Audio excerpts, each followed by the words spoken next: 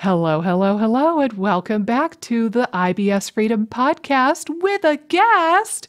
OMG, she is the honored guest that has been on this podcast twice. She's the only one to have that particular honor so far. So let us welcome back Molly Pelletier, RD. Thank you. Thank you. So happy to be here. Well, we're glad to have you. I guess let's get right down to it. I mean, I kind of think of you as the GERD gal or the, stomach, upper GI gal, at least out of like the people that I follow and I keep up with.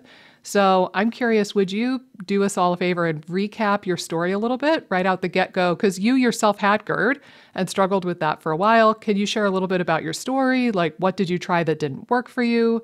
What ultimately helped you? And then we'll kind of segue into a conversation about GERD after that point. Absolutely. So I started having acid reflux symptoms in undergrad. And for me, in terms of root causes, it was kind of like the perfect storm of chronic stress, under eating, some nutrient deficiencies going on, as well as post-antibiotic use and like post-infection. So a ton of things going on. And I had super severe GERD. I would, have heartburn, the throat pain, nausea, waking up in the middle of the night with gagging and the excessive salivation and sometimes vomiting. And I feel like those symptoms of acid reflux and GERD aren't really often talked about. Like we think about heartburn as kind of a main one, but there's a lot, it kind of runs the gamut. Sometimes there's coughing, postnasal drip, gagging. And so it was super severe. And so I went on a PPI, but it wasn't really helping me at all. And so in the beginning, I will say it helped, but then eventually, like I wasn't seeing benefits from it and I knew it wasn't really addressing the root cause. So I tried honestly everything. I tried excluding tons of foods. I tried going on the reflux diets. I tried low FODMAP, tons of different supplements. And what really helped me was tuning out all of the misinformation. There's so much crazy information about acid reflux and lots of fear mongering about PPIs. And what really helped me wean off of my PPI and get my symptoms under control was getting in enough nutrition. So, acknowledging the acid reflux triggers in a thoughtful way, but really getting in enough nutrition and reversing nutrition deficiencies, like getting in balance so that my bowel movement started working again. My nervous system was more supported. Nervous system regulation was absolutely pivotal for me because, research tells us that anxiety can play a really big role in our digestive function and acid reflux. And so getting my stress under control with gut-directed meditation and yoga, and that's why I started my app, Flora, because there's a ton of tools there. Basically everything that helped me heal, I put into that app. And so using the mucilaginous herbs was really helpful in weaning off of the PPI, things like slippery elm, DGL, marshmallow root, but nervous system work, adequate nutrition, and as well as some strategic supplementation, that was really helpful in like really getting my health all together. Like you guys call it the unsexy basics, like the sleep, the nutrition, the stress. You got to do the unsexy basics. Yeah, it just kind of boils down to what does a human body need to be healthy, right? Like we don't have to overcomplicate health. Oftentimes we do. And we want to think of like a SIBO-specific diet or a GERD-specific diet. But we have this nice handy-dandy list of all the vitamins and minerals and macros that the human body needs. And we know that the human body needs sleep and a somewhat functioning nervous system. We need relationships. Right? Like we can't all be in self-created solitary confinement and just stay on our computers and think that that's the same thing. Like we are social creatures. That's another big one that's overlooked. But it sounds like you took a much more holistic approach and more of like, and I hope I don't offend the two dietitians in the room saying this, but almost like a nutrition 101 standpoint, right? Like not a GERD specific diet or a SIBO specific diet or an IBS specific diet. It was just like, the stuff that you would learn in Nutrition 101, am I getting vitamins? Am I getting minerals? Am I getting macros? Am I getting calories? Am I nourished? And it sounds like that was what ultimately helped you. Yeah, absolutely. See, look, you didn't need the degree. You don't need the RD degree. Just Right. No, back. so like what happens when we have digestive issues is like we get so confused about what to eat and we're looking for that food that's causing the symptom, and really like we overanalyze nutrition. And I've been there. Like it's understandable that we would do that, and then we get so far from what is normal balanced eating. And so coming back to some of those, you know, those basics can be powerful. And the connection piece, like you said, like we sometimes isolate ourselves, and then our nervous system is not meant to be isolated. And so like connection and nutrition, those are fundamental. Well, and I think the food piece too becomes isolating in and of itself. Like if you're so restricted, you don't want to go out to eat. You don't want to enjoy food with other people. And that gets really tricky too. And I have started thinking that, you know, everyone needs to take a nutrition first approach to digestive issues. If nutrition is inadequate, there's just no way of really building a resilient, happy, healthy gut. And it's so frustrating because you can get so lost in the weeds like you're describing, where it's like, I just got to find that one food. And, you know, sometimes I find with my clients, it takes a complete reprogramming to move from a mindset of finding the boogeyman in your diet versus actually focusing on how to nourish yourself.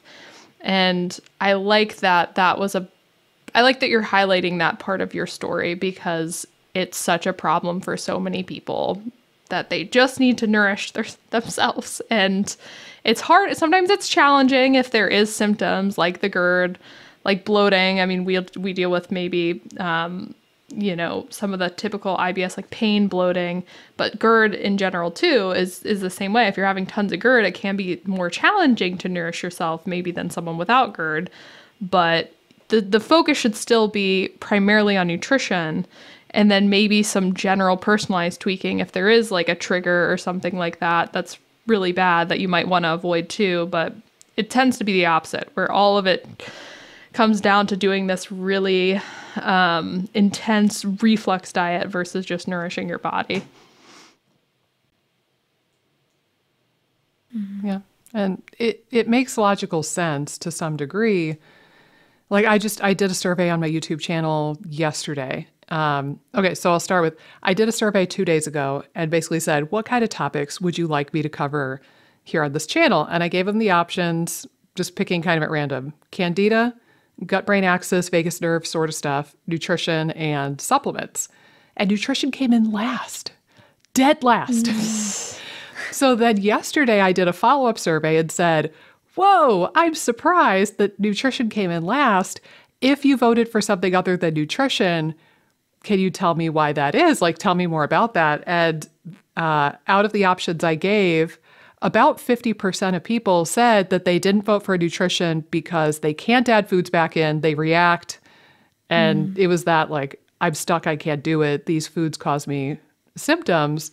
So this is a really common hurdle that our clients and our patients are facing, right? Like if 50% of my general YouTube audience is saying, I can't add foods back in because I react too badly to them, and then we're over here preaching the importance of adding foods back in and getting adequate nutrition, it can feel very much like being stuck between a rock and a hard place for people. And I'm just curious, like, what would you say, to put you on the spot, our guest of honor, but what would you say to people who are like, I can't add foods back in, I react to everything, gosh darn it, this sounds lovely, but no, I can't?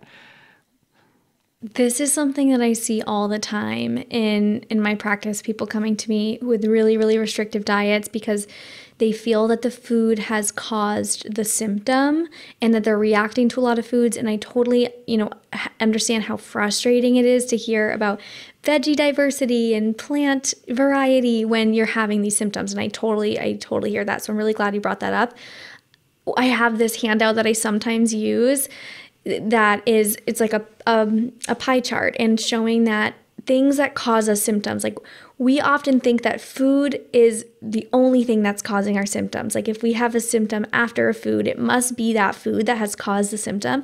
But then there's this whole other pieces of the chart, other pieces of the puzzle that can cause symptoms, like, not chewing our food, not managing stress, having underlying, functional issues that may be causing acid reflux or structural issues, and, not getting in enough overall nutrition, not hydrating, not sleeping. Like, there's so many things that can also cause symptoms. Even if you have the symptom after the food, it's not always the food that's causing it. And I'm so glad. I was actually going to ask if I could add something, and you kind of covered it already. But even if you are noticing the symptoms immediately after a food and your nervous system is drawing that very logical conclusion, oh, I ate the food and then shortly after I got the symptoms, therefore it must be the food. I think that we lose sight of all the different factors, all the different things on the pie chart that influence your ability to quote unquote tolerate the food. So like you said, were you eating that? Let's just do something laughable that's going to make all of our listeners absolutely cringe. Let's say you're eating a Twinkie. Just to pick the most ludicrous thing. Let's say you're eating a Twinkie, but you're in really good company. You are on vacation, so you're super relaxed. You've been sitting on a beach getting your vitamin D. You've been just having the time of your life. You're really comfortable with the people you love most in the world. Your toes are in the sand on that beach, and then you eat that Twinkie. That's going to be totally different versus if you haven't gotten good sleep in 6 months. If you're eating the Twinkie alone, or if you're eating the Twinkie with people that you hate and are draining the life out of you, or if you're eating it in the car on your way to work, or if, you ate the Twinkie, but for the 15 meals prior to the Twinkie, you only ate Pop-Tarts and you're super nutrient deficient. Or if you eat the Twinkie in February and you're super vitamin D deficient and you haven't seen the sunlight in ages like you're Dracula. Like, those things are going to influence how your body tolerates that food in the moment. So it's not, I think actually of food reactions, people think of them as root causes, but it's not. It's like you have to get to the root of the root. Even if you say that your body's not tolerating a food, you have to ask, why would my body not tolerate that food? Right? Exactly. 100%. Yeah. One other thing I'll add too is with this too, I mean, you might be coming from a place where you're like, oh my God, I'm reacting to all these foods and I know I'm reactive to some of these foods. The goal should always still be to get you nourished and to get you to a better place. So I think sometimes people view in their heads this diet that they want to do, which is so diverse but that feels so far away. So just taking some baby steps maybe in the right direction. Don't throw the baby out with the bathwater if you feel like you can't get to that hyper nutrient dense, super diverse diet right out the gate. The goal is more so just start experimenting, start somewhere. Try to get out of the rut that you're stuck in dietarily by throwing something new in. Even if you did something new each week and started there and, took a few bites of something, just try. Just experiment a little bit and move from there. It doesn't have to be this drastic overnight change dietarily. So just throwing that out there too. Well, and you're touching on something we've talked about, which is that you need to be curious on this journey, right? Mm-hmm. Like, if you observe something, instead of it turning into like panic mode, doom and gloom, oh my God, I'm doomed, and like going that direction, just kind of having the approach of, I wonder why that happened. Interesting observation. And then like you play with something, you continue to play with things. I think also, in addition to being curious, I would say we're starting to get into like fixed mindset versus, I forget what the opposite would be, a non-fixed mindset, right? Like, if you could be mentally flexible and curious and kind of like roll with the punches, for lack of a better word, I think that's going to allow you to play with it. And then if you have something like so I had a student go through FODMAP Freedom in the spring, and he was simultaneously working with you and Amy, that is. And I still remember when he texted me and he was like, oh my God, I tried to eat yogurt. And like he felt terrible for a couple of days and he was a little bit freaked out, but it didn't deter him from experimenting. He was determined and he was curious, and he gave his body a little bit of time to heal. And then he revisited introducing foods, and now he's kicking butt and taking names. He's eating so many calories and so much fiber. He's going out to restaurants with a significant other. Like, he's doing great. Imagine, he wouldn't have gotten to that place if he ate the yogurt, had a reaction, freaked the F out, and then just constricted his world and refused to try anything ever again. Like, you've got to persevere even through the difficult and kind of sticky stuff.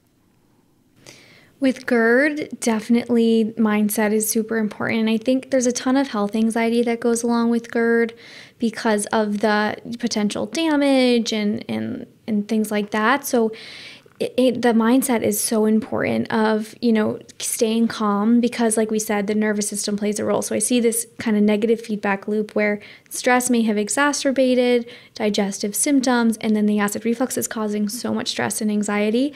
So we have to try to keep that in check. I talk a lot about stress management, nervous system health with my clients because this can be one of the most pivotal changes in someone's gut healing journey that allows them to then really start to slowly, step by step, reintroduce foods and do the things they need to do to take care of their health. If you're so anxious, it's really hard to make those changes. So we do a lot of, nervous system work like the gut directed meditations on the Flora app and whatever empties their cup. Like I've heard you guys talk about this in the past too. Like, it doesn't have to necessarily be the traditional things like yoga, breath work can be amazing and have been shown in research to help with IBS and acid reflux, but it could also be just connecting with people and like doing things that help you feel safe in your body and help you connect. Yeah. Well, and even the diet stuff too creates more anxiety as well when you're just so hyper focused on how you're reacting to each food. So the more you can let go and sort of say, well, I'm going to try this and whatever happens, happens. Like, it's not the end of the world if I have a reaction, but just kind of letting go of some of the control. Or again, just acknowledging that there's a risk. There's a risk that you might have a reaction, but that's okay. Like, in order to move forward, you have to kind of persevere. Like Nikki was talking about our mutual You'll get client. through it. Right. So, I mean, I love that you're talking about the health anxiety piece. And I know you were saying that was at play a bit in your own journey, like the anxiety aspect. And again, I wish more providers acknowledged the anxiety piece too, because it's just so huge. I'm sure you see it all the time if people are engaging with more stress management, that they just are going to make some progress reflux wise. And maybe it's not the whole thing. Maybe it's a part of their pie, but I think anxiety in general or poor stress management is going to be a part of most functional gut disorder pies, whether it's IBS or GERD. Mm-hmm. Totally. Like you were saying, Nikki, the root of the root. Sometimes when people are eliminating a ton of foods, over exercising, Googling constantly, having some of these even structural issues, from a nervous system perspective, that can change the way your digestive system functions structurally with the lower esophageal sphincter. So it's like that can be a really big root thing to approach, is the nervous system health and anxiety. Yeah.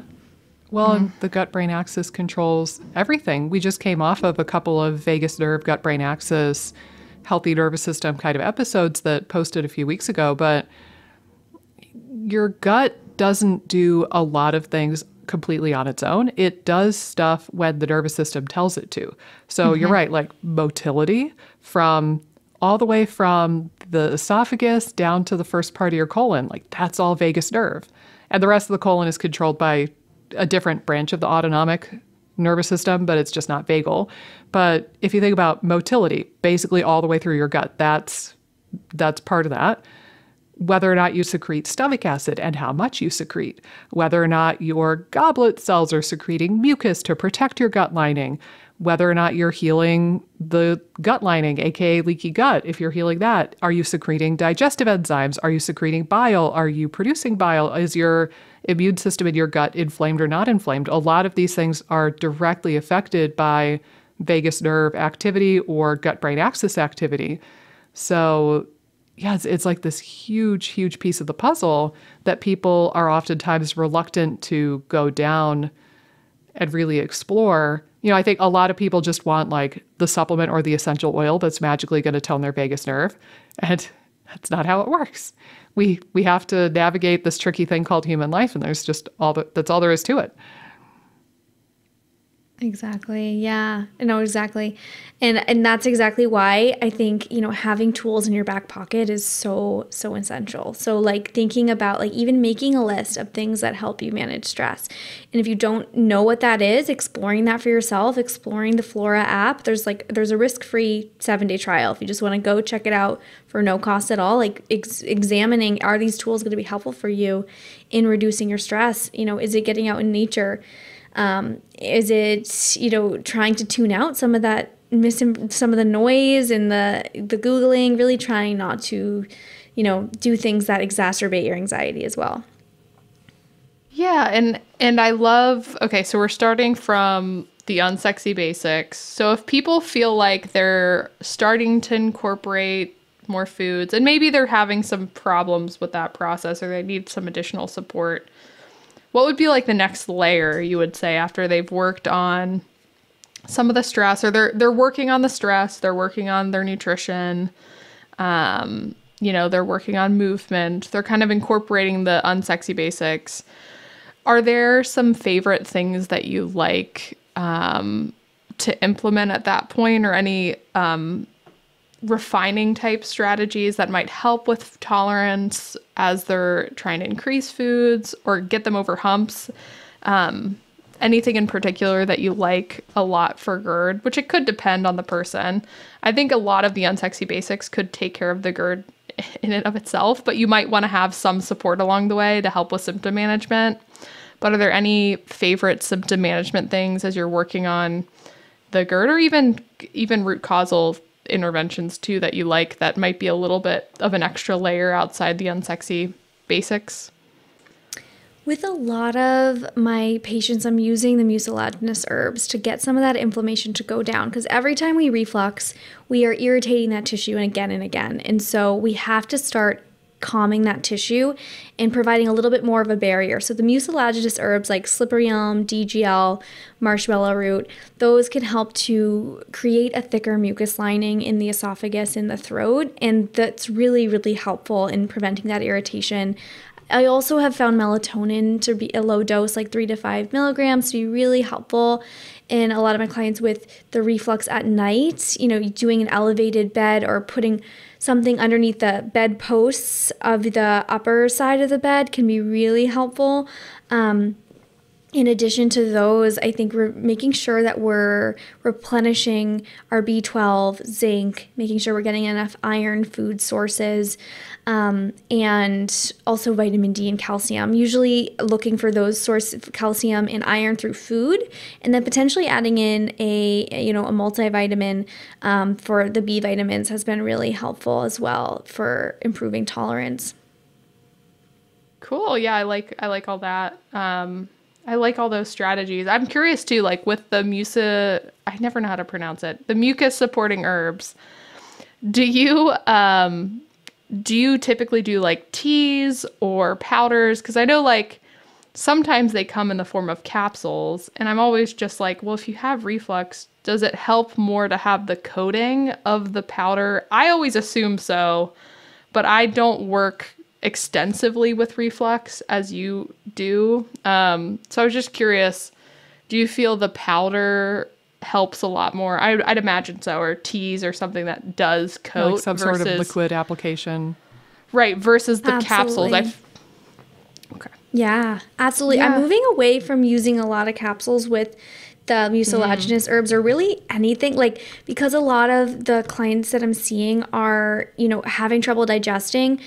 I try not to recommend capsules at all. Like, I just want to take that piece out of it in terms of, and I see some people who come to me are taking tons of supplements. It's like they're nauseous. It's like, it's probably because you're digesting like all of these capsules. And so definitely, with slippery elm, love it in the powder form. I find that to be the most effective in the powder form, adding that to hot water and, allowing that to cool before you drink it. Getting that tissue contact is super important, I think. I think it works much better than the capsule. For DGL, I really think there's something to chewing it, mixing with the saliva. I think that there's, some sort of activation that is happening. I think it works much better that way, even more so than in a powder. So I like chewing for chewable tablets for the DGL. And for things like, melatonin and that is, you can get it in a dissolvable. A lot of people with GERD struggle with pill swallowing and feeling like things are stuck in their throat. So a dissolvable form could be really helpful. And things like magnesium, if you struggle with constipation, I love it in the powder form. Magnesium citrate, I usually recommend in a powder. I never recommend magnesium, usually as a capsule. I just find that it can be really helpful as a powder for people with GERD specifically and constipation. I will share though, I hate the taste of magnesium citrate so much. I just personally I don't like the taste of licorice either though. So I don't know, maybe I'm weird, but I will say I think that if you're somebody like me who doesn't like the taste of the powdered versions, you could potentially do a magnesium capsule. Right. Of course. I think the key that you're saying is that we don't want you to get to this place where your poor body is having to digest and break down like 30 cellulose capsules and gel caps a day, because that is like, well, you're complaining of digestive problems, but you're digesting this hunk of cellulose, and that's probably not helpful. Versus, if you rely more on food and liquid-based formulations, and then you have like maybe 1 or 2 capsules here or there, I think that's much more practical. But I will say too, I don't know if you've seen this, but I wanted to share while it's top of mind. I've seen a couple of cases. I think all of them it's come up during our FODMAP Freedom Q&As, but I've had a couple of people who had reflux or gastritis symptoms, and I brought up, hey, maybe it's the magnesium citrate you're taking. Why don't you try cutting that out for a bit? And a couple of people have observed that magnesium citrate specifically gives them more like reflux, gastritis sort of stuff. But if they switch to like a glycinate or a different form of magnesium, that they tolerate that much better. I don't know if you've observed that too, but I've seen that happen a couple of times with people. Yes, I have. And especially some people are really sensitive to citric acid, if there's citric acid in the magnesium. So they may have tried magnesium before and had a really bad experience. If they are sensitive to magnesium citrate, and if there was a citric acid, definitely, everyone's individual. I would say it's like super important to get supplement recommendations personalized, as I'm sure we all agree, but definitely a thing that can be sensitive. So exploring with gut magnesium glycinate is helpful for sure in those situations. She's going up. But that was your cue to talk to our guest while I'm going up so I can stay muted. I know. I'm sorry. Throwing off the rhythm here. I know. I always just like to comment when Nikki goes up in her... I didn't do my dramatic, I know. Usually she does it with flair. Yeah, and I would say too, for the piece, do you feel like GERD and gastritis run together? I know Nikki just mentioned gastritis. They're not always together. Part of it is I forget which these particular individuals were struggling with. I just have some recollection that it was like upper GI irritation and burning. I forget though if they I think that both the two that I'm thinking of off the top of my head, I think both had gastritis, but I could be wrong. That would make sense if they're more sensitive to magnesium citrate. But yeah, I would love to hear any nuancy differences that you like to use with your gastritis versus straight GERD patients. I'd like to sort of hear the different elements of you. Do you have something else to add, Nikki? Yeah, well, I think what sort of differences do you see, or what sort of treatment approach might you take with one versus the other? But also, thinking of our listeners, if somebody had symptoms and they weren't sure if it was reflux or gastritis, like, is there a way to tell the difference somewhat based off of symptoms? I know ultimately you would want to get a scope and then they would be able to tell you what things look like on the inside, but is there any like indicator or symptom difference between GERD or gastritis? And yeah, what sort of stuff would you think of for gastritis, kind of transitioning into that conversation? Yeah, absolutely. Oh, do you have something, Amy? Oh, no. I thought you were raising your hand. Sorry. Yeah, absolutely. So with, most of my patients come to me already having endoscopies, at least one. And so that's really helpful in determining gastritis versus GERD. I do see them coinciding, but not always. A lot of people come to me also with endoscopies that have showed absolutely nothing. They could have really severe GERD symptoms, but no sign of irritation, no sign of any gastritis. And that's really sometimes invalidating to people. So if anyone's listening that has had a clear endoscopy or other tests, like it's sometimes very frustrating, but it's so common. I would say like most of my clients with reflux have a negative, like no H. pylori, no nothing going on in their endoscopy. And in terms of gastritis, I do some of the same things in terms of mucilaginous herbs, stomach lining support, reversing nutrition deficiencies. I see a lot of pain, nausea, gurgling, feeling like you're really hungry after you eat. It's like this weird hunger pain. I get that symptom described to me a lot with gastritis. And so a few things in terms of gastritis is really, of course, understanding the root cause. Like, is this, gut imbalance? Is H. pylori present? Is there some sort of bile reflux going on? Physical stress is also a big one I see with gastritis. Is like, have you had a big physical stress or emotional stress or trauma, that's something that may have weakened the stomach lining? And so thinking about that. Also autoimmune gastritis, could be at play. But in terms of how I manage this with my clients is all of the things that I've mentioned, but also finding a meal schedule sometimes it sounds really simple, but that has been really helpful for some of my clients with severe GERD and gastritis. So really developing a schedule so that we're not under eating and not overeating. With GERD, with hernias, with lower esophageal sphincter issues, we want to make sure that we're not overfilling the stomach or filling too quickly. And so we talk a lot about mealtime hygiene, like really chewing our food, taking some of that work out of the stomach, especially if you have gastritis. We want to make things easier for the stomach. So, having a flexible meal schedule that allows for you to get the nutrients that you need and like easy to digest foods too. Like we talk a lot about like cooking, the way that we'll cook our veggies, soups and stews. That's sometimes individual. Sometimes people with GERD don't do well with a lot of liquid at one time. So it's kind of a case by case basis, but depending on the root cause, sometimes those soups and stews, easy to digest things can be really, really helpful while the stomach is irritated. And I didn't name any of the like common irritants of gastritis and acid reflux because a lot of people come to me already being really aware of those.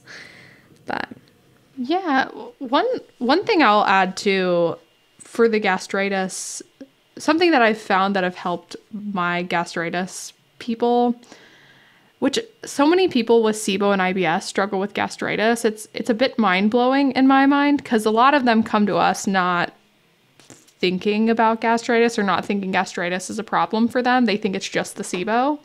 But then when we get into looking at their endoscopy or truly examining their symptoms, we can kind of see there is definitely more of an upper GI slant that warrants more work versus just diving down to the microbiome stuff. Or again, slightly lower GI stuff like in the small intestines or the large intestines. But one thing I will say, a lot of people that are under eating, which I know we've already talked about, or not getting enough protein, I feel has a huge impact on whether someone with gastritis heals. So I've had some clients really struggling to repair their gastritis. And to me, again, you need fuel to get into an anabolic state to rebuild. So that's another thing. If you're someone that's had pretty chronic gastritis, I would just assess overall nutrition, but in particular overall nutrition and protein, because you're going to need some protein to help rebuild the stomach lining. And beyond what maybe an average person might need that doesn't have gastritis, you might need more for healing tissue like that. So just wanted to throw that out there because I don't think it's discussed very much in the gastritis space, and I found it to be pretty important. Well, and I know we talked about this with a guest a while back. Was it Kayla or Kyla? Kaylee McDivitt? Kaylee, yeah. Yep. I remember she was saying that she wants her clients to shoot for, I think, roughly about 100 grams of protein a day, which is genuinely pretty challenging to do. I mean, I eat meat, I eat beans and hummus and lentils and nuts, and I'm very omnivorous, and I still don't quite hit that metric on a day-to-day basis. I kind of range from like 80 to 100 depending on the day. So it can be genuinely challenging to get to, and you really might not be hitting the mark or even close to that mark if you've never done nutritional tracking or worked with a dietitian before.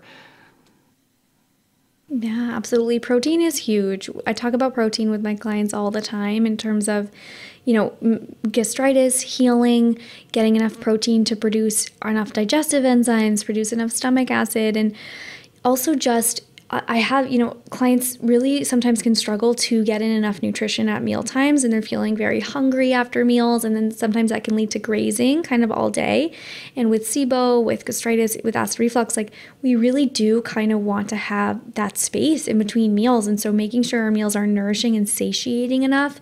Protein is a super satiating nutrient. So exploring that. Well, and you just hit on something that I was going to ask next, which is, you mentioned that you don't ever want to overfill the stomach with this sort of stuff.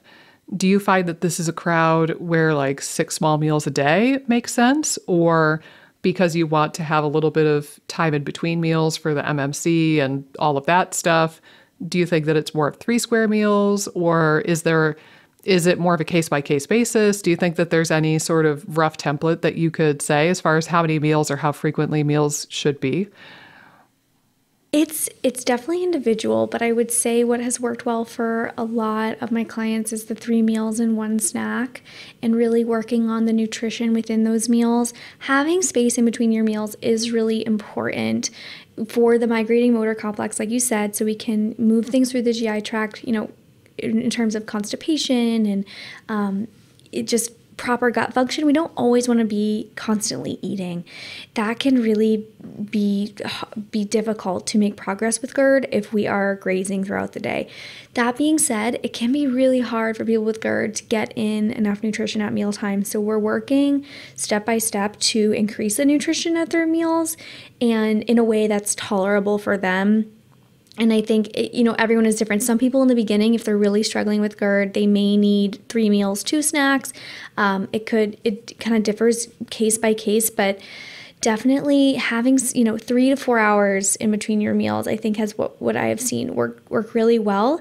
Making sure that those meals are nutrient dense can also help you have that 4-hour time window where you're feeling good, blood sugar is stable, which is another big thing with digestive health. It's blood sugar, of course, and so that's where protein can come in, and healthy fats, and as an added bonus, they have a lot of healthy fats, and proteins will give us zinc and B12 and important nutrients for people with GERD. Yeah, I like that you're talking about the nuance here, because it's similar to what I think I do most of the time with clients. Probably ideal is having some fasting between meals, but at the same time, now if someone can't get nourished with having some fasting, then I probably would prioritize nourishing first and then move towards maybe a 3-meal structure, a 3-meal and a snack structure. So I like that you're talking about the nuance there, and you do a similar thing, I think, that I do, which is I kind of know that having some fasting is optimal, but you have to meet someone where they're at. So if you're someone that's nowhere near 3 meals, 1 snack, like you said, just sort of first maybe assessing nutrition and then working on meal patterns from that point might be a good place to start. Absolutely. And I see a lot of people who are in eating disorder recovery as well.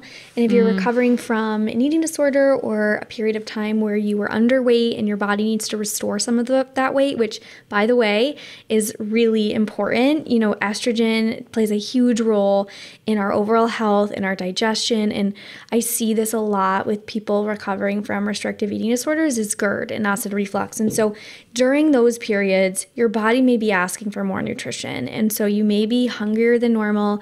And it can be really challenging symptom-wise to increase your nutrition when you're dealing with these GI issues. And so it's, you know, working one-on-one with someone is super, super helpful there, but also in honoring that hunger.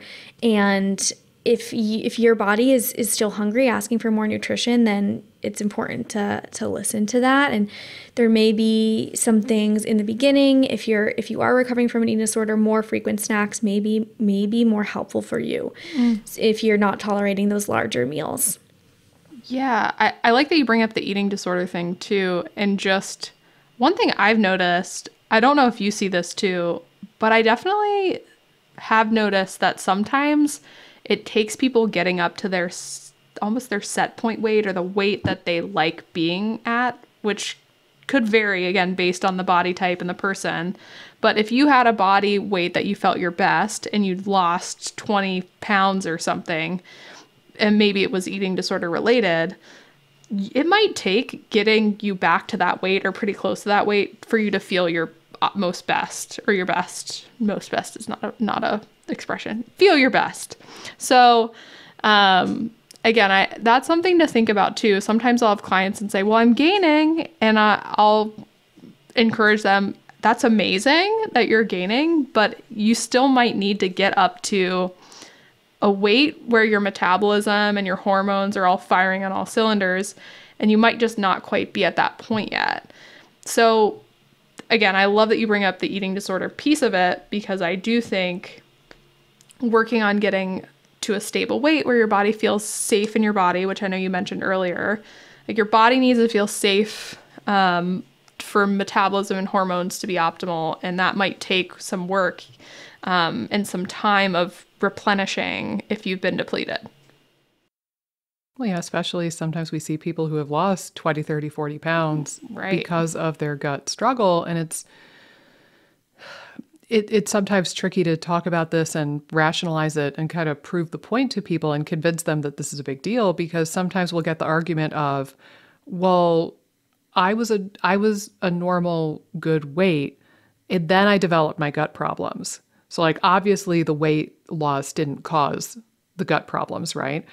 And they're like, well, and then I lost the weight because of the gut problem. And we were just talking about this on Marco Polo the other day, Amy, right? Mm-hmm. There are root causes that we're always thinking about, but usually people make this mistake where they talk about root causes and they focus on root causes, but what they're actually thinking about is triggers. So it's like, what was the thing that shoved you off the cliff? What was the thing that took you from feeling pretty decent to no longer feeling decent? Food poisoning, antibiotics, super stressful thing, childbirth, whatever it might be. But the reality is that our bodies are dealing with a lot of crap all the time. Maybe your body was dealing with the breast implants or the toxicity or the crummy microbiome or the stress or the trauma or the poor sleep or the weight issues or the whatever. Like maybe your body was coping with all of that reasonably well, and then the trigger that you're really looking at was just the straw that broke the camel's back. It doesn't mean that those other straws are irrelevant, right? Because like the antibiotic straw might not have broken the camel's back if the camel didn't have 500 other straws on its freaking back at the time. So we still need to think about these other things. But yeah, this comes up all the time. And we were just talking about that the other day. At the risk of, huh? I said 100%. Oh, okay. Can I potentially derail us? Because I know we need to wrap up in the next few minutes here and be mindful of our guests' time. I'm going to go back like 5 or 10 minutes because it took me a minute to find this paper. So going back to the blood sugar thing. And I think this came up in the context of like having a little bit of space between meals. So first off, we've talked about this on the podcast, and I just did a YouTube video not that long ago about this topic. If you struggle with low blood sugar, hypoglycemia type stuff, and you feel woozy or headachy or lightheaded or hangry or just blah when you don't eat frequently, in my opinion and my observation, you have to prioritize the blood sugar before you worry about the MMC. And I say that in part because I healed my gut, and I'm pretty sure had I done a breath test, I think I would have been told I had SIBO back in the day. I had a lot of the same symptoms that our listeners struggle with, and I didn't know about the MMC. Nobody knew about the MMC. I mean, hardly anybody at least. And I was able to heal my gut while still eating 6 small meals a day and not even being aware of the MMC. So in my experience, in my observation, I think blood sugar is most important. But also, let's wrap this back up with a nice little bow and bring it back to the mindset thing. There's a really cool study that I came across a while back. So it is called Blood Sugar Level Follows Perceived Time Rather Than Actual Time in People with Type 2 Diabetes. So this is a, 2016 paper. Basically what they did was they took a group of 46 people with type 2 diabetes, and I think if I remember correctly, they maybe gave them a meal, and then they observed their blood sugar response, but they messed with the clocks in the room. And I think they had the people watching TV or doing something or reading a book. They screwed with the clocks. So there was one group who actually, was seeing the real time go by. There was another group where the clock was sped up. And there was another clock where the clock was much slower than it actually was. And they said, changes in blood glucose levels were measured in 46 participants with diabetes while they completed simple tasks during a 90-minute period. Participants' perception of time was manipulated by having them refer to clocks that were either accurate or altered to run fast or slow. Blood glucose levels changed in accordance with how much time they believed passed, instead of how much actual time had passed. These results are an example of the influence of psychological processes that can directly exert on the human body. Holy macaroni. What a cool study. They messed with the clocks and then it changed their blood sugar response. What are we doing to ourselves? We know nothing. So cool. So if you think you are going to have a blood sugar issue, or if you think that you're going to react to that high histamine food or that high FODMAP food or that high whatever food, you're probably right. But if you can go into eating with I don't know what I'm trying to say. If you can chill just a little bit. Willy-nilly attitude. Well, I don't know about willy-nilly, but if you could chill just a bit and not freak out about all of the possibilities that maybe could happen, you will probably see symptomatic benefit from that. And there are many studies where they do this, where they mess with our perception of the world and then they measure stuff in the body. There's another one with milkshakes and ghrelin and people's hunger hormone and I'm trying to think which hormone they measured. Well, anyway, their perceived satiety and their measurable blood levels of the satiety hormone were drastically changed whether they believed that they ate a really high calorie indulgent milkshake or a low calorie sensible milkshake, but it was the same damn milkshake both times. Anyway. Do one of you guys want to bring this home? Because I'm just losing my mind over here. I have seen crazy research about, placebo, taking a pill. People were told that it was going to make their hair fall out, and it was a sugar pill, and their hair actually fell out. So if you're interested in this stuff, there's a book called Mind Over Medicine, which I think the title is a little bit problematic, but it's a really interesting book about the placebo effect. And one of the first things I say in a session with someone with GERD who has a lot of food anxiety, because food anxiety with GERD is really common, I'll talk about it's really important for you to know that food is absolutely essential for your healing journey, and food is not the enemy, and there are foods that are going to help you recover from GERD, because with GERD there's so much focus on can't eat this, can't eat that, and it's all the most delicious things that you can't eat, and food is not safe, and it starts to feel not safe. And so with that, I think you're completely right, Nikki. whether you go into a food situation knowing that food is healing for your body or anticipating that food is going to give you symptoms, that will really dictate what happens in that meal. Yeah, I almost think it's like a fake it till you make it scenario too. Go in with a little bit more confidence, or again, do it a little bit scared, however you want to view it, but just kind of go in and again, know that food is essential and you have to push through somewhat some of the fears, which it's hard. It's not an easy thing. As someone that struggles with anxiety myself, the treatment for anxiety a little bit is just letting go and doing things that make you a little bit scared. It's like, it's so simple, but yet so challenging at the same time. Yeah. Well, and I saw something recently. I think that something to the effect of procrastination is the unwillingness to deal with uncomfortable feelings or sensations or thoughts. And I was like, oh, and that struck a nerve for me because my big thing, I don't think I struggle with anxiety normally, but I go through periods where I'm genuinely very scared to open my email inbox because I've convinced myself that there's going to be some like irate customer or some person who's critical of one of my YouTube videos and just hating on me. And I've known that that's silly. I don't get that many genuinely bad emails, but I convinced myself that there's a boogeyman. But when I read that and that kind of struck a chord because I was like, yeah, I'm procrastinating because I have to open the inbox eventually, right? Like you have to try the new food eventually, unless you intend to eat this way until the last days you're on earth. Like you're going to do it eventually. You're just procrastinating at the end of the day.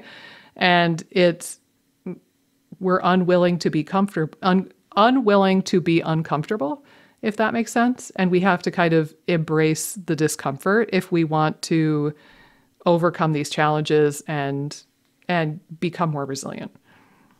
So easier said than done, perhaps, but I think there's truth in that statement. Let me ask this, Molly, as we wrap up and be mindful of your time. Can you let the good people know, A, where they can find you on Instagram, and B, just can you tell us for like a minute or two about your app, Flora? Yeah, absolutely. So on Instagram, I'd love to connect with you at mollypelletier.rd. On TikTok, mollypelletier.rd. I post tips about acid reflux daily on both of those platforms, and then also on YouTube. Ton of information on YouTube. That's mollypelletier.rd as well. And I created Flora for people who were, in a very similar position as I was with the GERD, with acid reflux, anxiety, because I felt very misunderstood by, conventional medicine. And I think we hear all the time we need to manage anxiety and we need to get in enough nutrition, but how do you actually do that? And so there's step-by-step healing modules on Flora that help bring you to a place of really feeling confident in your nutrition and knowing about acid reflux and the factors that can impact acid reflux. And then there's tons of gut-directed meditations. I'm also a 500-hour registered yoga and meditation instructor. So the mind-body connection has always been like at the forefront of my philosophy, but with Flora, you can access these gut-directed meditations. There's 5 minutes, there's 10 minutes, and then there's yoga that's safe for acid reflux. So there's yoga that's no downward dog, no forward folds, things that are really acid reflux friendly. And so both of those tools can be extremely helpful in decreasing anxiety, shifting your mindset, and really, really catalyzing your gut healing journey. So that app, you can find that on my website, which is just mollypelletier.com. It's also in the link in my bio and all my platforms. Cool. I need to dive into the Flora app. I poked around a little bit. It's beautifully created. Like it's very visually appealing also, which my artsy fartsy brain got a kick out of and appreciated, but it looks like it's jam-packed with a lot of really good information. Thank you. And again, I know that there's some yoga sessions I think I saw in there and some meditation sessions. Right. Like you said, kind of a one-stop shop. A lot of people who, are struggling with GERD are feeling really isolated, and I wanted there to be some community aspect. So we have the live yoga and live meditations, and you can ask me questions as well right in the app, and I answer them in a video Q&A every week, and that's a really nice way to connect and get your questions answered by a dietitian at a much lower price point than working with a dietitian. So like I said, there's a 7-day free trial, so you can just go check it out, and would love to hear your thoughts about it. Yeah. Awesome. Well, guys, I think that's a wrap. Like I said, we're going to be respectful and mindful of our guests' time, but round of applause. Thank you so much for having me. This is great. Oh, sorry. Round of applause. There you go. There you go. This was great. Thank you so much. It was an absolute pleasure, and we will have to have you on for a 3rd episode before you know it. Whoa. So thank you so much for your time. Guys, I hope you enjoyed this episode. You heard the woman. You could find her at mollypelletier.rd on Instagram. As always, I'm at gut.microbiome.queen on Instagram, and Amy is Amy_Hollenkamp_RD on Instagram. So come find us. We're all over the internet. We're not hard to find, and we will see you right back here on the next episode of the IBS Freedom Podcast.